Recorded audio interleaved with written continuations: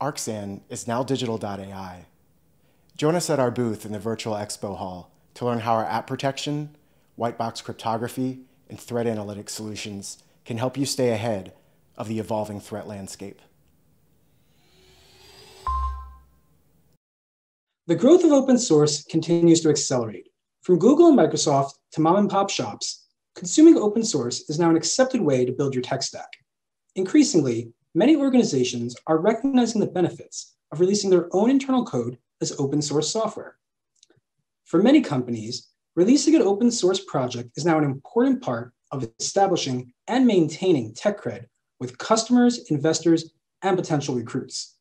At the same time, people also recognize that more eyes and more contributors can help spot bugs and take your product in new directions. However, in the rush to get code out the door, many organizations fail to implement necessary governance and security processes to protect both their own organization and downstream users of the project. Today, we're going to walk through processes and actions you can take to protect your org's open source efforts. To get started, let's talk about your two main concerns when it comes to releasing your code as open source software. The more apparent half of the equation is protecting your organization and your secret sauce. While it may seem like an obvious no-no, your organization probably has a dev or two who just doesn't see a problem taking your custom algorithm or other secret sauce and posting it on their public, personal GitHub. Even when you can control the outbound flow, internal code is rarely something you can just take and post publicly.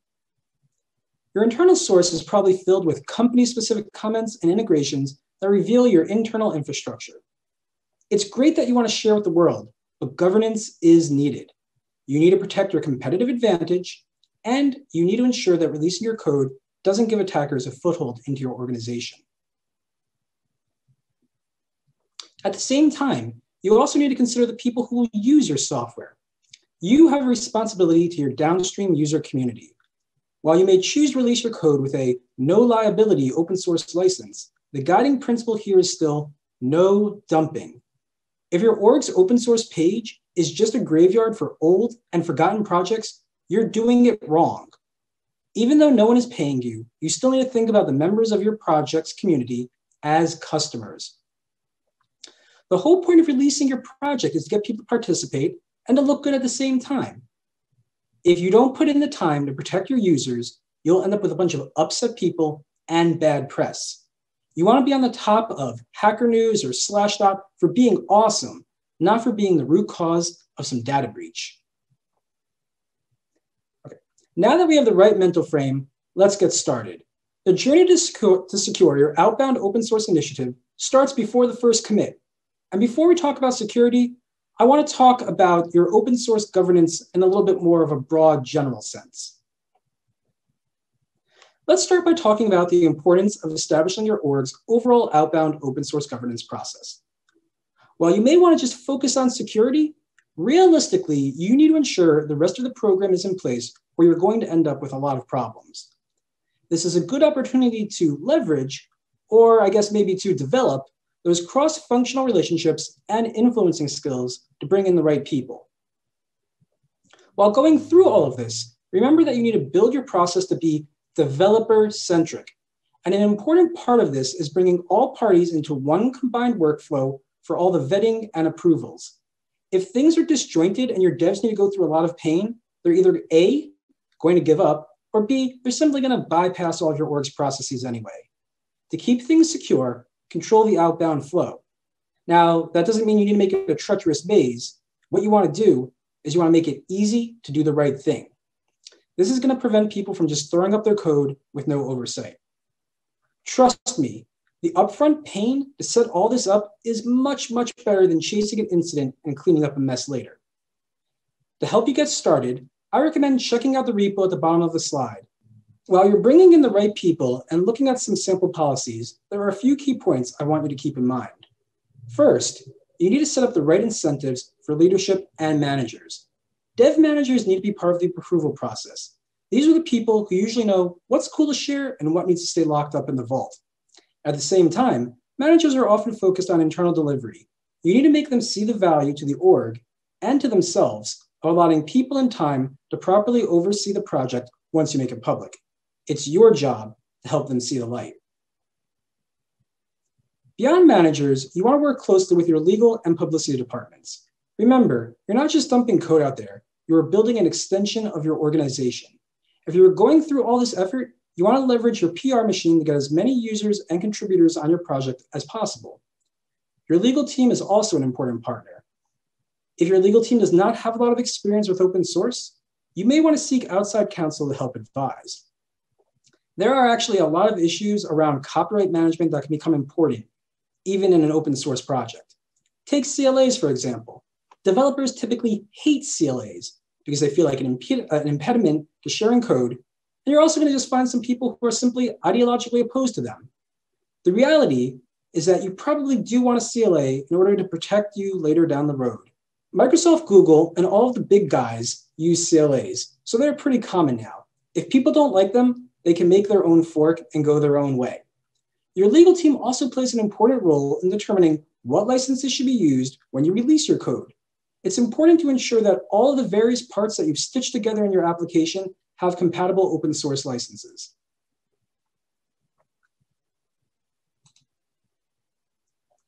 As you put everything together into a process, remember, we want to make it easy, but we want a gate, not an open door. What do I mean by this? No one can actually create the repo on the public hosting provider without all the I's dotted and all the T's crossed. I like to say the process pays the toll. That said, the people responsible for setting up the repo need to be familiar with the different configuration options, permissions, and everything else that goes into setting up your repo. For example, you probably want to ensure that all maintainers and contributors are using two-factor authentication for their accounts. Another topic that will come up is how do you handle outside contributors? While you definitely want to encourage issue reports and PRs, it's generally unwise to allow some random person from the internet who has no skin in the game to make decisions about merges and other big decisions on your project. If members of the community aren't happy, you do need to listen to them, but ultimately they can fork your repo and go their own way. You need to stay in control. Now, related to this, remember that former employees are just that, not employees. You need to cut their access just like you would on any internal system. One other gotcha I want to highlight, in security, most of us are accustomed to implementing some form of re-review and recertification. Other departments might not operate so cyclically. Work with your partners to ensure governance is an ongoing process. All right, now that we've helped to ensure a strong foundation for the overall process, let's talk security. Before we even talk about code, it's important to realize that there's a lot more going on with modern open source projects.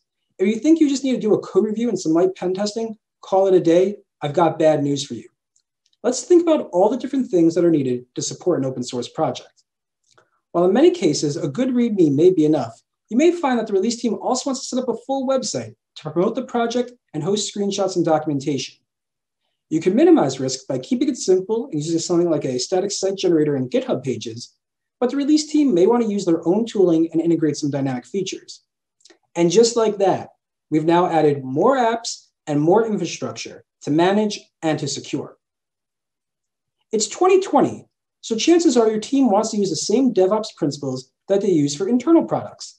While there are plenty of build pipelines and tools available as free services for open source projects, you may want to consider using infrastructure where you have a bit more control. If you look at the news of the past few years, these services are not always bug-free or set up with security-first principles.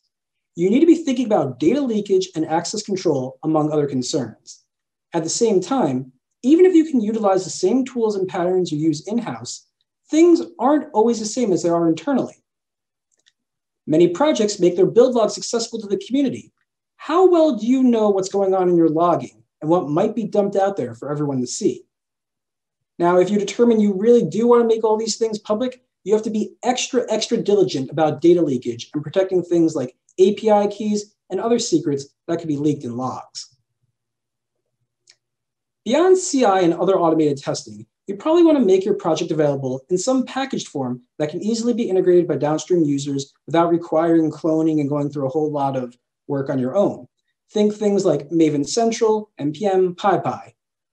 This means even more services to understand and secure. For example, you'll want to set up your account on the package hosting site using a group mailing list and not individual or personal email addresses. This makes you resilient to changes in the team and can also help aggregate alerts for centralized review and reporting by the security team. For a lot of devs out there, once they set up an automated integration, it's out of sight and out of mind. You need to be sure that everyone is in the loop and stays in the loop. You're going to need to periodically audit these services to make sure things are as you expect. Platforms like GitHub really help centralize communications for things like suggesting new features and providing support, but the release team may also want to set up a mailing list, forums, or chat. These communication tools need to be reviewed and secured like any other app or service your org uses. Lastly, you should think about establishing a social media presence as a preemptive defense. If your project becomes very popular, scammers will try to impersonate you and draw people into their copycat malware traps. You don't need to go crazy, but you want to have an active presence where your community hangs out. It's a good idea to explicitly list all your official social channels on your site or in your README so people know what is real. Now, let's jump back to the code side of things. Probably the most natural security activity is doing some code review and pen testing type checks. If you're starting from an existing internal project, hopefully you're already in a pretty good place. At the same time, some teams may want to start new projects that are open source from day one.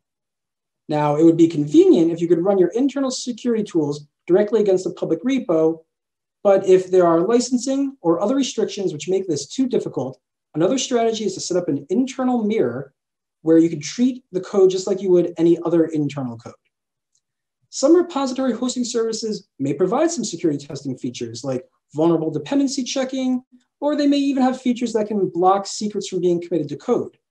I definitely recommend that you take advantage of all options, but many of these baked-in tools are not as robust as fully dedicated options. Make sure you do a gap assessment and understand what you actually get for free. Now, to hammer one point home, while it's 100% important to do a thorough review for that first public release, you need to remember that security is an ongoing process. You don't necessarily need to monitor every commit out there, but you need to ensure the project maintainers know when to reach out and bring you in for an in-depth review. Beyond buggy code, the next major security challenge is preventing leakage of the corporate secret sauce and other information that can be leveraged to attack your app or internal infrastructure. For starters, you should do a full review of your comments and configs. There are some easy wins, like setting up a very thoughtful git ignore file. In particular, you want to make sure you're blocking people from committing local configs, which may contain secrets, and you also want to block things like debug logs, which can be output into the working directory while running tests. Another area to pay attention to is naming conventions used for things like variables. These can leak internal structure or confidential information, so change these to generic but useful terms. This not only secures your code, but it also makes it more accessible to downstream users. Inside your repo, you will also likely have some supporting documentation. As part of your security review, you should review any supporting documents and things like screenshots to check for data leakage. You also want to review these docs to vet default configurations or any security advice that needs updating. In addition, you need to ensure that security is properly called out in the project's README, which is the default homepage for the project. I recommend keeping the security section prominent but small in both your README and contributing documents. These documents can then link to a dedicated security file, which provides all the details about security-related things such as reporting bugs, your responsible disclosure policy, contact information, keys, whatever else you might want to share. A security doc should be mandatory for all projects, and it should be based upon a template owned and approved by the security team. From time to time, you may need to update and change the template, but luckily, all it should take is a pull request to update existing repos. If you need some inspiration, check out the sample security doc I provide in the resources at the end of this presentation. As part of this process, ensure you have a formal, responsible disclosure policy published someplace publicly. Your org should have one in general, but check to see that it aligns with your open source initiative. The same goes for your bug bounty program. The scope of a bug bounty program is usually very explicit. especially when you work with a vendor to manage your program. I strongly recommend you include your open source program in the scope of your bug bounty, even though the code is sitting out there for anyone to see and easily review. Remember, the whole point of the bug bounty program is to encourage responsible disclosure and prevent being surprised by someone making a public report. Now, also recognize that if you do have a managed program, adding scope adds cost. Be prepared to make a case to management to invest in your program. Now that we've looked at what you're putting into the repo, let's talk about some supporting things like repo hosting. Your number one priority is bug-free code, but your next objective is to prevent unauthorized changes to your project. And that means putting some thought into access control for project hosting. You could set up your own hosting infrastructure, but most orgs look to use something like GitHub for ease and visibility. Now, many orgs wonder, do we need to force our developers to make separate work accounts on these platforms? I would say usually this is not necessary if you do things right. Remember, your devs probably want to double dip and get credit from their boss, as well as some external visibility on their profile. The key is to understand access control options and properly lock things down. One of the simplest things you can do is to ensure that everyone in your org has 2FA enabled on their account before they're granted access. In addition, if you're using GitHub, you can get some extra control by integrating your corporate Active Directory as an additional access control. More broadly, enforce strong and minimal access control policies. Only the project leads need owner permissions on the repo, and all other permissions should follow basic minimum necessary access principles. Good RBAC is important, not only on the repo hosting, but on any other service or supporting infrastructure needed for your open source project. Lastly, make sure you and your team are ready. This means ensuring that everyone knows their role and their responsibilities. You don't want to run into a situation where an important security disclosure goes ignored because no one checks the team inbox. For things like code reviews and pre-release validations, use the same rigor or better that you would for an internal project. And be double sure about everything that you are doing. Have clear documentation and run books for your team. But also be sure that your policies and procedures for the devs are clearly written and easy to find. I'd even go as far as saying you should force devs to read the policy and pass a mini quiz as part of the gating process before you grant them access to any public-facing services. Remember, everything they do will be out there for anyone to see. So far, we've discussed setting up your governance foundation and how to go about prepping a repo for release. Now, let's take a look at the role security plays in the actual release process. As we discussed earlier, you need to do a full code review and audit of the project before it is released. But be sure that you test code that's in the final state for that initial release. If this is from an existing internal project, do not rely on previous testing because the changes that you needed to make so that it would be independent of your internal infrastructure could be significant. As part of your review, you should be looking at the code as well as any dependencies. Check, is the team using libraries that are having constant security problems? If so, now is the right time to remind them about your bug bounty program and about the $ attached to that. Beyond that, remember, your reputation is at risk. If the code relies upon duct tape, especially around security, you should push for substantive changes before allowing anything out the door. Lastly, do one final review of variable names and comments. This check should go beyond data leakage. Check that good comments are present or go ahead and add them. You want to make clear callouts for any security risks, and you want to make sure that if there's some kind of easy to trip up configuration, that you have the proper documentation and context so people can properly stay secured. Your pre-release review should also include reviewing the documentation, README, and anything else you might have in your repo that's not code. Check that every link points where you expect. It is very easy to make a typo for something like a package's download link. From experience, I can tell you that these things do happen, and bug bounty researchers know to look for these things, save some money, and check those links. Lastly, you need to ensure the actual repo set up on GitHub or other hosting provider is configured properly.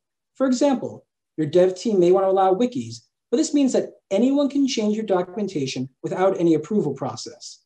And that means that people can use your wiki for watering hole attacks, such as directing people to download a fake malware-infested version of your app. Instead, opt for documentation in a folder inside the main repo, or set up another repo somewhere that enforces an approval workflow. This enables the community to participate, but for your org to have the final say. And do yourself one more favor before going any further. Do one final access control check and make sure things are locked down. By now, you have done all your checks and you're ready to actually publish some code. But be careful, there is still some nuance in how you go forward. First, if you are taking an existing project and making it public, I strongly recommend copying and pasting the code without the Git folder and the Git history. The old history may include comments, secrets, internal email addresses, and a lot of other juicy information. Even if you use a private repo on the Git hosting provider, create a brand new clean slate instead of just switching from private to public mode. In addition, remember to consider any supporting infrastructure like CI/CD, testing, integrations, etc. You want to review the specific setup needed for this project. Keep in mind that this will introduce a new area of upkeep, library, and patch management.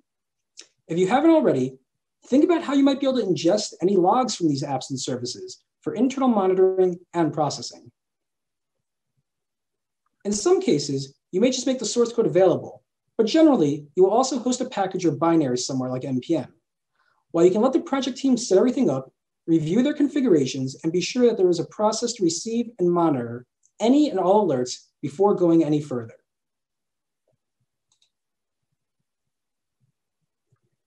Now, before we continue, I want to touch on one other point. We have generally been focused on protecting your org, but you have a responsibility to your project community. Even if you aren't a large, well-resourced company, this is the rule, not the exception. First, remember that complexity is often the root cause for many security problems. If you have a large, confusing code base or one with many unnecessary dependencies, you are adding risk. It will be harder for people to properly set up and secure your code, and they are likely to miss steps as well. Instead, influence the project team to decompose the application into pluggable parts that can be more easily maintained and monitored. From the security perspective, you should aim to deliver code with secure defaults and secure sample configs. Your documentation should stress the importance of security and not say things like, if security is important to you, then do this. Now, at the same time, think about how you can make security easy and pluggable. For example, suggest using a secrets management integration rather than saying it's okay to put hard-coded passwords in a config file. You may want to propose specific tech and services for hosting that could make things easier and less error-prone for all those DIYers out there. However, good security should be flexible and pluggable. Securing your app shouldn't be reliant on a very specific tech stack no one outside your org uses. Overall, you should be clear and explicit when it comes to security. Warn against the things that may be easy to do, but they're not recommended from a security standpoint. Also, if you are releasing an app with security gaps or security features which are not yet ready for prime time, call these out explicitly. It's okay to release open source code that isn't production ready, but be clear and provide appropriate guidance and warnings. Remember, security should never be left as an exercise to the reader or the downstream user. All right, congratulations. You've now done your part and released some useful and hopefully secure open source code. However, you need to remember that the project is living code and must be treated the same way as any in-service app that you use internally. Let's start with the basics. One of the core principles to remember is the no dumping rule. The point of open source isn't to share your discarded old projects, but to share something useful and allow people to contribute back.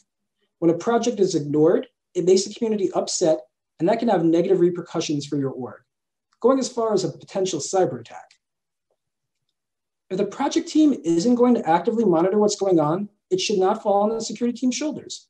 You should be clear with your developers and their managers that unsupported projects will be shut down. This is why gaining manager and leadership buy-in early on, as part of the approval process, is so critical. Appropriate time and resources must be dedicated to the project. With the right support in place, you can be proactive and properly engage your project's community. This means more than just monitoring issues and pull requests. You need to ensure you have a fleshed out communications plan. For example, let's say you need to disclose a major security bug and release an update. How will you let people know?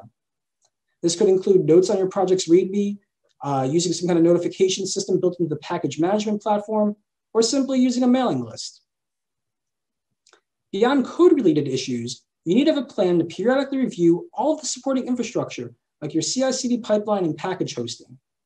The project team should be tasked with upkeep, but security should do their own checks periodically as well. Actions may include upgrades, reviewing settings, and changing access control permissions. People come and go and change teams all the time. Make sure that permissions are current and appropriate. Now, all of this is just a starting point to build out your monitoring strategy. But remember that you need to treat your open source projects with the same rigor that you would your internal software. Now, another component of monitoring requires going beyond your code and services. As your project becomes more popular, there's a heightened risk that a malicious actor will try to impersonate you for nefarious ends. I hope you didn't choose a hard to spell name for your project, but even if you use something simple, you need to be on the lookout for typo squatting. All an attacker needs to do is look for a typo in some blog post or pump up their own fake tutorial linking to a fake version of your code or some scam site. This not only endangers your project community, but it can impact your reputation. Related to this, look for unofficial mirrors on other platforms you're not using. Forks are of course okay, but even if the code is clean today, there's always a chance an attacker is just waiting for volume before slipping in a backdoor. Be sure any mirrors you don't manage do not claim to be official. If and when your project gets really big and popular, you will likely set up some social media profiles or establish an official presence on a forum like Reddit. You may opt not to go through all that effort, but you still want to monitor what is going on to weed out scammers and to counteract bad security advice. You may also find that people go to some place like Stack Overflow and inadvertently expose some security issue while posting their question. So you need to keep your eyes open and cast a wide net. Speaking of security issues, hopefully you remember to establish a responsible disclosure policy and process. Whether you have a fancy bug bounty program with a submission form, or you just direct people to email security@your.org, be realistic and realize that people may reach out to you in other ways. As a general best practice, you want to ensure that security is included in emails sent to addresses like root@your.domain and webmaster@your.domain. Some people may also look up the whois information for your website and use that to try to reach out to you. Now, on the other hand, people may raise a PR or raise an issue directly because they don't realize it's actually a security issue. Some other people may not agree with your responsible disclosure policy. Some people may philosophically believe the right approach is just to post a security problem right there in public. While you hope people don't go down this path, it will happen. Be sure that the owning team is staying on top of things and knows when to bring in a security team. You should also investigate ways to ingest PR and issue data directly into your internal intelligence and analysis tools. Now, if someone does report an issue publicly on your tracker, resist the urge to take it down. This will reflect poorly to the community. Instead, ensure this issue is properly escalated internally to get quick action. If your platform supports tagging issues and PRs, show that you are in the know and add a security tag for visibility and a call out for help. For issues which were initially disclosed privately, when you do post a fix, you should also use the security tag as part of a call to action for upgrades. Above all else, you need to always remember that when people are disclosing a security bug, they are doing you a favor. They could instead attack you or sell it off to a vendor or a malicious actor. Therefore, always remember to properly engage people who report security bugs. Keep the reporter in the loop as you work through the issue and be polite and thankful, even if they are rude or didn't give you the most coherent bug report. When people are ignored, they will eventually get tired of waiting, and that could lead to a public disclosure coupled with some massive shade in that blog post they write. You want to control the narrative and demonstrate that your code is great and your org truly cares about security. Lastly, always remember this is publicly accessible code. Even if the report was non-public, someone else may discover the same thing. It is imperative that the owning team understands their responsibility to act promptly to security reports. Hopefully your project meets a need and finds a great community. But tech changes quickly, so you need to be prepared for end-of-life considerations. Internally, you may move on to a new technology, or perhaps someone forked your project and now their new project is better and more advanced than your original. Whatever the case may be, you need to have a game plan for shutting down your project at the appropriate time in order to do right by the community and to properly manage your internal resources and time. Before focusing on your internal needs, I want to talk about your role in hosting a community project. Whether software is free or commercial, no one likes hearing that support ended yesterday. No one likes to scramble to find a replacement or risk being stuck with buggy and vulnerable code. Worse, this is open source software. You probably have community members who are investing their own time and effort to help you and everyone else. You do not want to alienate people. This could be a really big misstep. Was someone in the community about to responsibly disclose a security bug? Is some dev out there a potential new recruit for your company? Keeping this in mind, you need to set up a plan and timeline for the deprecation of your project. This allows people time to react and make their own plans. You should also be thinking about forking or maybe suggesting a good alternate that downstream users can migrate to. As part of the process, clearly communicate the point in time when you'll be fully shutting down and ending support versus possibly just stopping new pull requests and responding to bug reports. An important consideration as you start down this road is whether you're going to keep using the code internally after the public deprecation. Remember, the code will always be public, so in most cases, you should not stop external support unless you are also deprecating and decommissioning the software internally as well. A topic that often comes up in discussions about decommission is whether you can or should transfer ownership of the project. 99% of the time, this is a bad idea and should be explicitly prohibited in your policy.